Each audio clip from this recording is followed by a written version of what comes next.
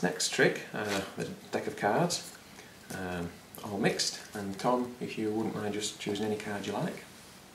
Happy with that one? Mm-hmm. Okay. So let's take that card and sign your name across the face of the card for me, please.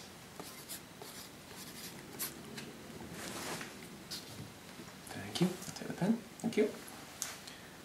And if you just place your card face down on top of the deck, and the rest of the cards go on top. So your card is lost somewhere in the deck, and it's my job to try and find it again.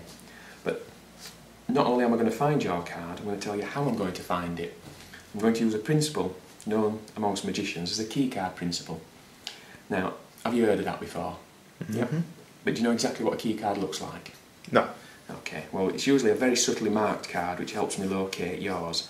So we'll just run through here until we see a marked key card. It's not quite as subtle as I remember it, but I think you'll agree that's a key card in every sense of the word, yeah? And is that your card, the 3 of spades, is that how you signed it, Tom? Yeah, yep. so on. Now I want you to keep this card as a souvenir, but I need to keep the key to the mystery. So I reach into the card, remove the key, and you keep your card as a souvenir. Thank you. Thank you very much.